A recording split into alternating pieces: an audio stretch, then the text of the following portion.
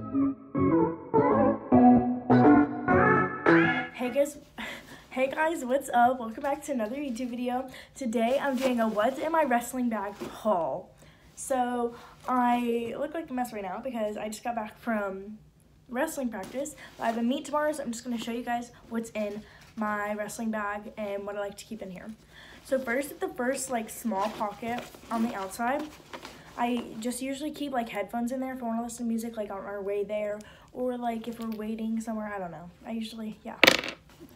And then that's all I keep in there, or like sometimes I'll bring a charger, or sometimes I'll put money in there if I want to go buy like a water or something. And then in the big pocket, I have my uniform. So I have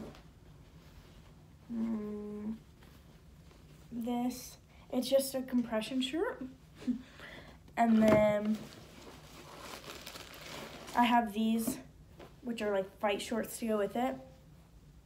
So yeah. And then next I have my headgear. So yeah, it's the, I don't know what brand this is, but yeah, this is the headgear I use. It has the chin strap that goes under here. So yeah. Next, so since I'm a girl and I have a longer hair, I guess, I have to wear this thing called like a hair cap, and you just put it on before I put on my headgear. So it kind of goes like this. You put this under, and then it goes like that, and then there's like a place to your ears.